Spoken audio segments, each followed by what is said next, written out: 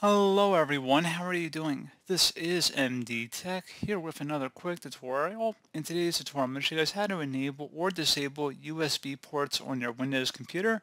So for whatever reason you're having an issue with your ports being blocked by some sort of issue with the registry perhaps, in today's tutorial I am going to show you guys how to re-enable them.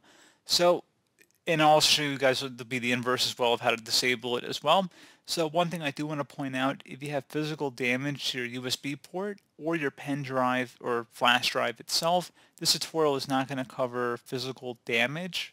It's going to just purely cover a software solution. So if there's physical damage to your flash drive or your USB port on your computer isn't working, that is beyond the scope of the topic of today's tutorial. And I would recommend, before you proceed in this video, try and plug your flash drive into other ports on your computer, or if you're having an issue with, let's say, your external mouse or keyboard, if you have a plug-in mouse or keyboard, you want to maybe just try changing the USB port and plug it into a different port and see if that resolves the problem. So that would be one way of kind of indicating whether it's a USB problem or it's a specific device or hardware issue. So anyway, if we've eliminated that as a possibility, we're going to go ahead and move on to our solution for the software-based solution, and that's going to entail opening up the search menu. Type in regedit, R-E-G-E-D-I-T.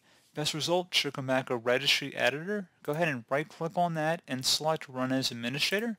If you receive a user account control prompt, go ahead and select Yes. And now, before you proceed in the registry, I would suggest you create a backup of it. So let me just quickly close out of all of these. So anyway, like I said, we want to create a backup before we proceed. In order to do that, it's very simple. All you have to do is select File up at the top left and then select Export. File name, I recommend naming it the date in which you're making the backup. Set export range to all and then save it to a convenient and easily accessible location on the computer. And then you just click on Save. And if you ever need to import the backup back in, all you have to do is select File and then Import and then navigate to the file location on your computer. So again, pretty straightforward process on that front as well. And now we're ready to begin. So we're going to start by double clicking on the HK local machine folder. So go ahead and double click on that. Do the same thing now for the system folder. And then locate current control set. Double click on that. Should be a services folder. So expand services. And then you want to go down to the USB section. So look for a USB folder, all capital letters here.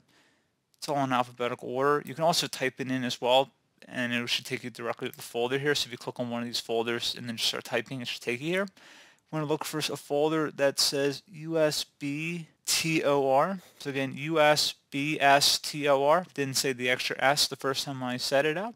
So again, USB-STOR. Go ahead and just left click on that.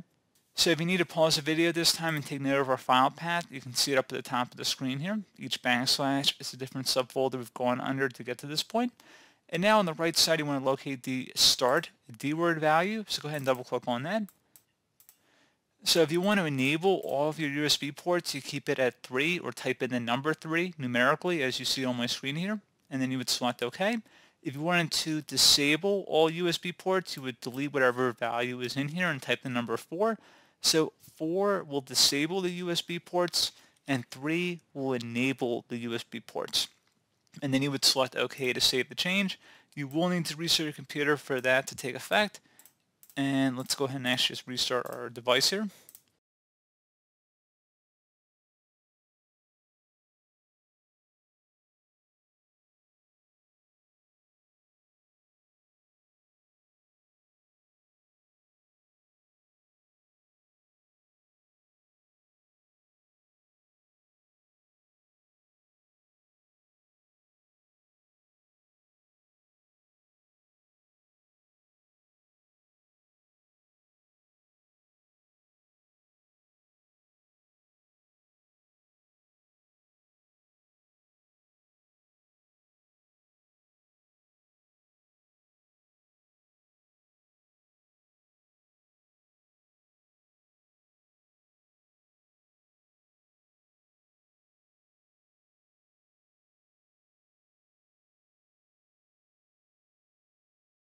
And there you go, guys. Should be as simple as that. And as always, thank you for watching this brief tutorial. I hope I was able to help you out, and I do look forward to catching you all in the next tutorial.